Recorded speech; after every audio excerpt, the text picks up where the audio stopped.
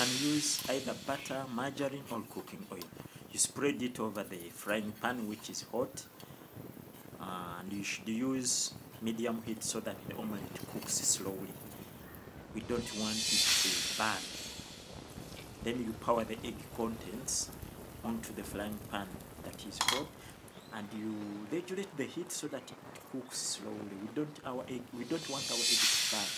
In this case, you can use 1, 2, or 3 eggs, but in this case, for myself, I used 4 eggs. Then after, you can garnish the egg with either tomatoes, onions, anything of your wish that you want. You know, tastes are different. For me, I use tomatoes. After you roll it up so that you fold it or roll it up like you see there, then you turn the upper side to the bottom of the frying pan so that it also cooks well. That's why we need the medium heat so that it doesn't overburn.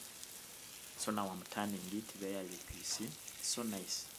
The skin of the omelette is a bit crunchy, yet inside it has the juices. It's soft and succulent. It's so good, so nice. Yeah, like you see that.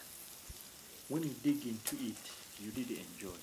You can put some salt if you need the salt, but in this case for me, I don't use salt on fried eggs. I don't use it. I don't want to take salt on my eggs.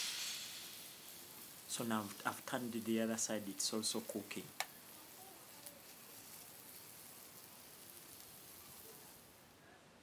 I have dished and I'm going to enjoy.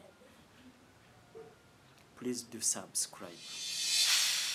When you use the fork to cut into it, it's a bit crunchy, yet inside it's soft, tender, and nice. Thank you.